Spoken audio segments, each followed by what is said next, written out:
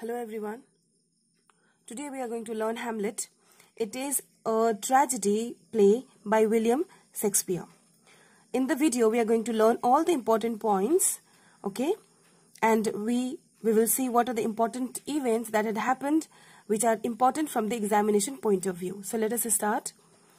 At first we find guards of the castle of Denmark experiencing some weird features around them in the castle.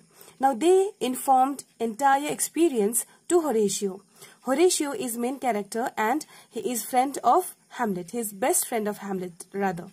Now Horatio wanted to tell Hamlet about the ghost. Okay. Now Horatio decided to inform Prince Hamlet, okay, about the ghost. Now while informing Prince Hamlet, ghost reappears. Now ghost confirms it is he, King Hamlet, okay, who used to rule the kingdom of Denmark. He asks Hamlet to take revenge upon Uncle Claudius. King Hamlet said Prince Hamlet to take revenge for his murder, okay, because it was Claudius who had murdered him with a proper planning. So let us find out what happens next. Claudius had murdered him for the kingdom and queen. Now Hamlet continues mourning. He continues becoming sad for the loss of his father's life. But still he is in dilemma. Okay, whether the soul is of his father or not. Alright. Now he laments over the loyalty, okay, lack of loyalty of his mother as well, because she got married with Uncle Claudius soon after the death of King Hamlet, which Prince Hamlet did not like.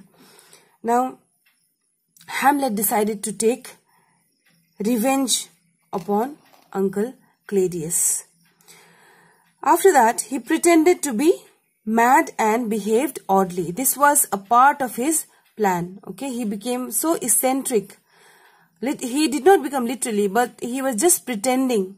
Okay, his motive was to understand the true nature of Claudius and mother, especially Claudius.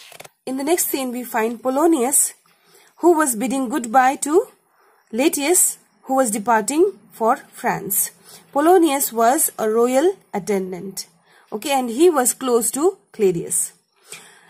When he was sending off Latius for France, Latius warned Ophelia to stay away from Hamlet, because Hamlet and Latius, both of them had enmity.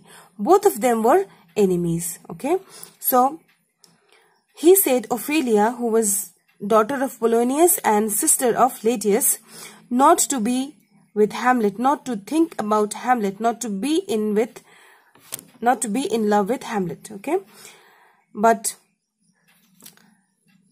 extreme love of Ophelia was rejected by Hamlet because she belonged to this family, alright, who was one of the culprit of Prince Hamlet, because father was murdered by this team, okay, Claudius, Polonius and other people.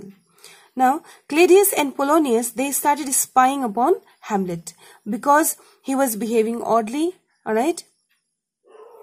Next we see, they find no reason, there is no particular reason behind this odd behavior, right? Calls Hamlet old friend Guildenstern and Rosencrantz, alright? Guildenstern and Rosencrantz to understand, to know the odd behavior of Hamlet, okay? Guildenstern and Rosencrantz, alright? Both of them arrives with a traveling actors. Hamlet decided to stage the murder because he wanted to see the change of expression of Claudius. If he is culprit, his expression will change. If not, then it will be normal. Okay. So act was played in front of king and queen. Here king is Claudius and queen is Gertrude, the mother of Prince Hamlet. Alright. And that play was written by Prince Hamlet himself. Now that play was staged okay, with the help of this troupe. Okay. Now, play provoked Claudius. Expression changed. He became a bit angry. He became a bit frustrated. Alright. He asked the play to stop then and there. Now, Hamlet got confirmation that it was Claudius who was culprit of the murder of his father. Now, let us see what happens. For Claudius understands that Hamlet is aware about his killing. Okay. Now, Claudius plans Hamlet's murder. He sends Hamlet to England. Okay, on the way he was supposed to be killed by his assassinators. But Hamlet, with the help of his friends, knew the plan, and he had sent his two friends. Okay, two friends who had brought traveling actors, Guilston and Rosencrantz. Okay, these two friends were sent in place of Hamlet to England, and these two dies instead of Hamlet. Hamlet returned back to Denmark, and this news was reached to mother. Mother got frustrated because even she was culprit. Okay, she was equally culprit of King Hamlet's murder because it was she who helped Claudius. Now she had called Hamlet for some conversation, and Polonius was prior there in the room, and he was hiding behind the curtain. This Polonius, okay, royal attendant, was kept to protect Queen in that room because Hamlet was already behaving madly. So there was fear. Therefore, Polonius was kept. Now, while conversing with mother, Hamlet understands that there is somebody behind the curtain, and he thinks that it is Claudius. Therefore, he kills him as well. Okay, unknowingly he kills Polonius in place of Claudius. Now, Ghost again appears. Ghost says that not to delay about the murder of Claudius.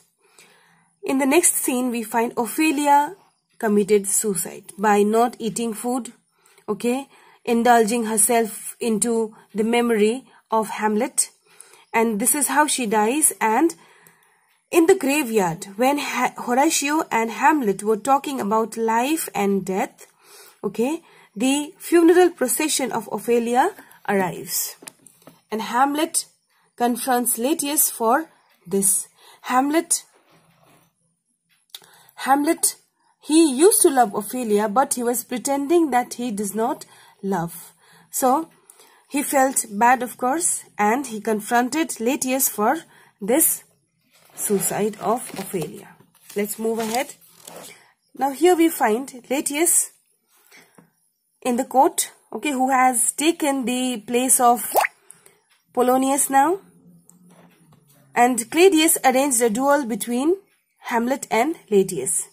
Okay, this duel was usually done for entertainment, but here the purpose was something else. He literally wanted to kill Hamlet through this entertainment program, entertainment fight. Alright. Now, uncle poisoned the sword of Laertius and wine as well. If he will get injured by that sword, he will die. If he will win and he will drink wine, then also he will be dead. But unfortunately, Gertrude drank that wine and she died. Both Hamlet and Laertius in the fight wounded badly because both of them were anti to each other, right? So both of them fight very enthusiastically and both were wounded very badly with this poisoned sword. Okay, and it was only Laertius' sword which was poisoned, but in the battle they exchanged, their swords got exchanged and both of them were poisoned through this sword. Now Laertius dies because of excessive wound, and then Hamlet also dies, but he dies after fulfilling his motive, and that is death of Claudius. Okay, now everybody dies. King, queen, Hamlet, his friends, okay, and only his best friend remains alive, and this was purposely made alive, kept alive by the writer to inform Fortinbras about this entire story. Okay, entire incident that happened, because it was King Hamlet who had killed his father in a battle. So now Fortinbras is going to rule Denmark then onwards, because there is nobody to rule there. So this was all about Hamlet. We will meet in the next video. Till then, take care. Bye-bye.